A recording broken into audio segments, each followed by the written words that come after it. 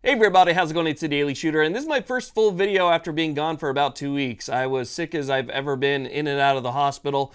It was a really rough 2 weeks, and I want to say thank you to everybody who hung in there, who stood by my side, all the kind words. Thank you for all of the support. I really do appreciate it. I'm just so happy to be back in front of the camera sharing what I love, which is firearms and the Second Amendment. So today we're going to be taking a look at something that you guys may not have heard of before. This is actually a chassis system from Trybe Defense. This is the Trybe Defense Rapid Offense Chassis System. This thing is really cool. Works with your Remingtons, your 700s, your Ruger Americans, your Howas, Savage Model 10s. It really does fit quite a bit. So we're going to be talking about that today. Stay tuned.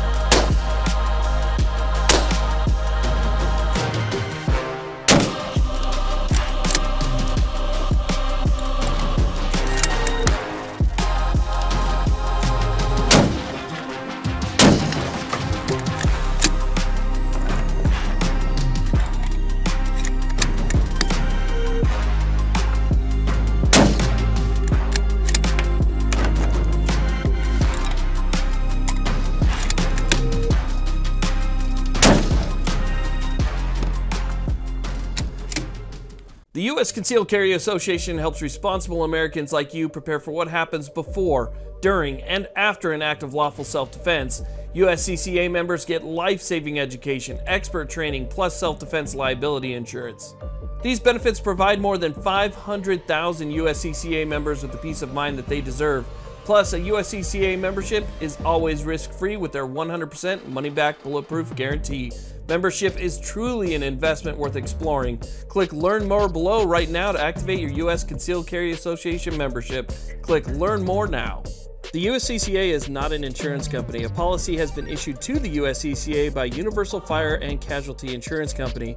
That policy provides the association and its members with self-defense liability insurance, subject to its terms, conditions, limitations, and exclusions. Okay, so let's go and talk about the Trybe Defense Rapid Offset Chassis System. Now, there's one thing that I don't like about modern chassis systems these days, and that is that they tend to be fairly heavy. A lot of them have, full handguards that cover the entire barrel and these really big, oversized designs, and, they're really kind of complicated and large, and they're just too heavy. A lot of chassis systems these days weigh more than the entire rifle before you switched out the stock. And so that makes certain uses, like if you're going to be hiking, backpacking, if you're hunting and you got to, walk out into the middle of nowhere for 2 to 10 miles, it can be difficult to lug one of those things around once you put a chassis system on it. So you got the optic, you have the mounts, you have that, oversized chassis, and then obviously you have the barrel and action and everything. And it all adds up. You end up with a very, very heavy setup that just doesn't work for everything. A lot of the chassis systems that are out there for, today's use really seem to be more or less marketing to those people that want to do like long range precision competition or mostly range use, right? This right here is a much lighter weight minimalist chassis that you could still use for the long range competition stuff because it gives you an extremely rigid platform, but at the same time it's not so overbuilt and so complicated that it makes a platform that just weighs too much to ever take hunting or anything, because you want that precision when it comes to hunting, or just, you're out there in the field at the same time, but you just don't want to lug around something super heavy. So this one right here, as you can see, it's very minimalist, it's well done, and it's not oversized. This comes in at just a little bit over 3.5 pounds. So to me, for a rigid aluminum chassis, that's really not that bad, and you still get a lot of the ergonomics and features that you might get out of some of those heavier, bigger chassis. Okay, so let's go ahead and talk about some of the features of this chassis. Now again, it's a full aluminum chassis, 6061 aluminum. It is nice and thick, so it is very, very rigid. It's very strong. It has the M-LOK in the front at the 3, 6, and 9 o'clock positions. It does come in several different Cerakoted colors. As you can see, it's got that really nice kind of urban gray color that's on here right now. The M-LOK is also very nice and thick, well spaced. It's easy to mount things in there. Currently, I have the Magpul bipod in the front right here. Not my favorite bipod, I'll be honest with you. It's fine when it's down like this, but as soon as you extend it out, it loses a lot of that rigidity and becomes just a little bit too flexible. I think they said they did that by design, but for me personally, I'm just not a huge fan after using it for quite a while now. Again, it's a full aluminum chassis, very nice, very thick. It does allow you to use R.O.C.S box magazines. So let's say that before maybe your model would take a 5-round magazine or something like that, and you wanted to increase the capacity of that, you can switch to these box magazines right here. It'll take poly and steel magazines. So poly and steel magazines are going to fit in here just fine. It does have an ambidextrous mag release, which is right here. So you can just go ahead and push forward on that, and it's going to drop that magazine free. And again, that's ambidextrous on both sides. Now, one of the ways they saved weight here is instead of making this, fire control area right here, with the trigger guard and all that stuff aluminum and making it maybe a little bit heavier, they used a polymer composite, which is also feels very strong, and I haven't had any issues, and I've been using this thing for quite a while now. It's a nice polymer composite which helps keep things fairly lightweight.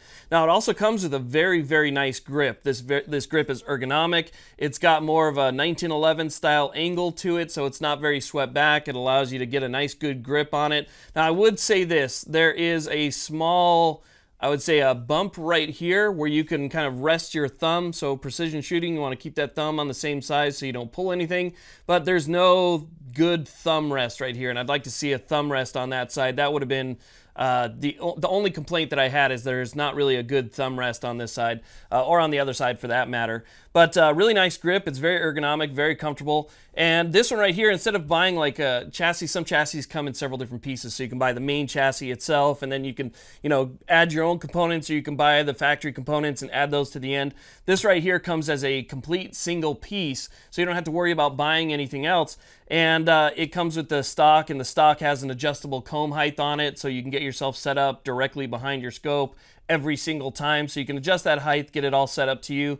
On the back, it does have spots where you can add quick detach sling attachments and things like that.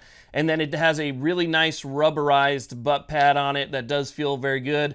308's got a little bit of a kick to it, and so having that little rubberized pad right there, if you're going to be out, for the whole day just having fun, or going long distance, eventually, it can cause you a little bit of soreness in your arm. But with this nice rubberized butt pad, it actually feels very comfortable. In front of that, there's going to be a bunch of different spacers, so you can adjust your length of pull. The length of pull on this can be adjusted anywhere from, I believe, 13 inches to 14.7 inches. So around 1.5 inches, maybe a little bit more than 1.5 inches of pull adjustment right there. For me, I just left them all in. I like a little bit more of a length of pull. It just kind of helps bring my arm out a little bit more, so I'm not kind of tucked in so much. So I left all of the spacers in there. But if you are a little bit shorter, your arms are a little bit shorter, you like to bring it in a little bit more, you can go ahead and remove those spacers. There's screws in the back. It's easy to remove those and shorten up that length pull all the way down to about 13 inches. Now, this Trybe Defense Rapid Offset chassis system was sent to the channel by Optics Planet for me to test out and review probably good 6 or 7 months ago. So I've been using this thing quite a bit. You've seen it in a bunch of different videos, testing out tripods, optics, and things like that. So it's definitely been on the channel. So I've had a lot of time to use it, and I think it's a phenomenal chassis. It's very rigid. Everything is very stable. Nothing feels like it's going to move. I always use a little bit of Loctite when I'm putting everything together. It's just simply 2 bolts. So if you're somebody who's worried about doing something, I wouldn't be. It's extremely easy to switch over from your standard stock to a chassis system like this. Again, I always recommend a little bit of Loctite just to make sure that things don't back out on you. But otherwise, it's fairly simple. Now, like I said before, this will fit a bunch of different brands. So if you have a Remington 700, if you have a Howa 1500, if you have a Ruger American, a Savage Model 10, bolt action, something like that, this is going to fit just fine. And again, like I said before, it's easy to switch over, and you will see an improvement. If you're coming from a let's say not a chassis, but if you're coming from a stock that maybe isn't bedded properly, or maybe it's a fiberglass or poly stock that's a little bit flexible, anytime you can add rigidity to that, you're going to improve accuracy. Now, obviously, that's going to depend on your skill. You know, if you're somebody who's just novice or just, you know, starting out, you might not see too much improvement. But if you're somebody who is proficient with that platform and then you switch over to something like this, it's going to help you be just a little bit better. And sometimes it's just that little bit better that, you know, that counts, right? Because it may be only, let's say, a quarter inch at 100 yards, but once you stretch that out to 600, that quarter inch can turn into several MOA. So again, just that little bit of improvement is going to make even bigger differences at long range. It is a beast of a chassis, and I really do like it quite a bit. So I want to thank everybody once again for hanging in there, sticking with me. I'm glad to be back, and I look forward to making more videos for you. I want to thank you all again very much. Have a great day.